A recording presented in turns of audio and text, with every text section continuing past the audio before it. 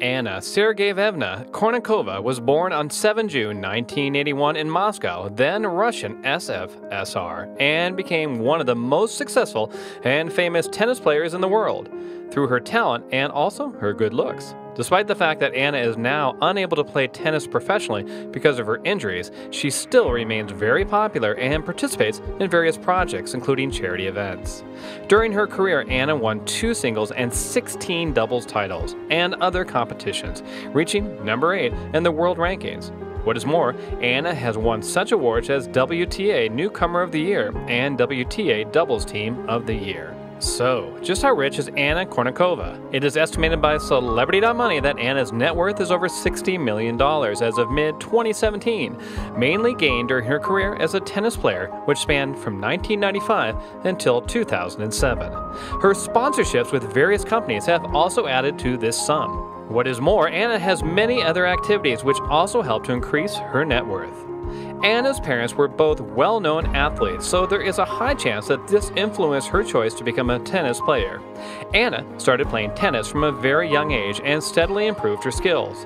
She was part of the Spartak Tennis Club, where Anna started participating in various competitions from 8 years of age and gained more and more attention from others, such that when she was just 10 years old, she started training at Nick Bollettieri's tennis academy in Florida. 4 years later, Kournikova won the European Championship, and this was the time when her net worth really began growing. She continued showing great results at various tournaments, and soon she gained the titles of Junior European Champion Under 18 and ITF Junior World Champion. In 1995, Anna won the Federation Cup with the Russian team, and this had a huge impact on the growth of Anna's net worth. In 1999, Anna and Martina Hingis won the Australian Doubles Grand Slam title, proving that she was successful in doubles as well. Unfortunately, in 2001, Anna experienced several injuries and was not able to play for some time.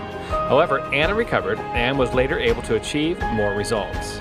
In 2002, she and Martina Hingis were able to win the Australian Open again, and this added to Anna's net worth. Sadly, Anna again experienced some severe injuries and finally decided to stop her professional career as a tennis player. However, her net worth was by then considerable.